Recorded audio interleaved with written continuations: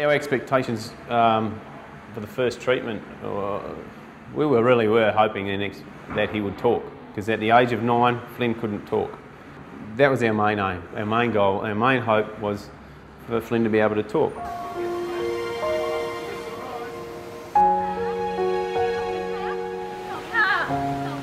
My name is Fraser Rigby, and this is my son Flynn Rigby, and we are from Australia, Cairns, Australia.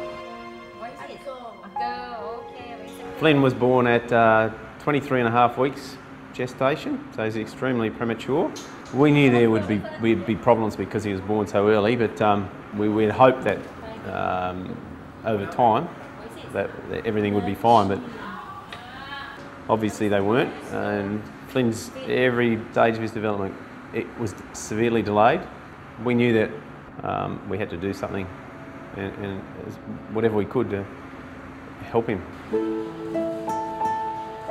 His condition is a result of his cerebellum not developing, and also those lesions and damage to the brain. And as a result of that, fine motor skills have been severely affected.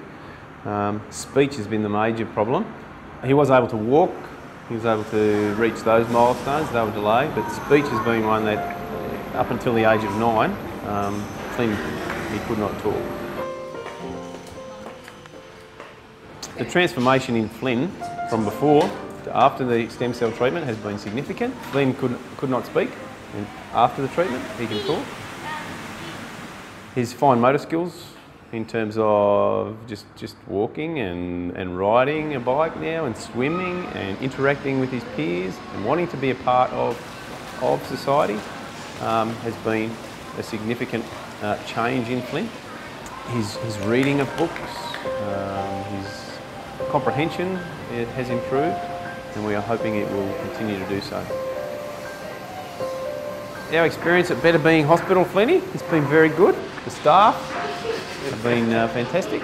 The facilities are great, very, very similar to our Western facilities at home, and it's been very organised. We've been very happy, haven't we, Flynn? We would definitely recommend stem cell treatment to people who are looking for some success or potentially some improvement in all types of conditions in Australia.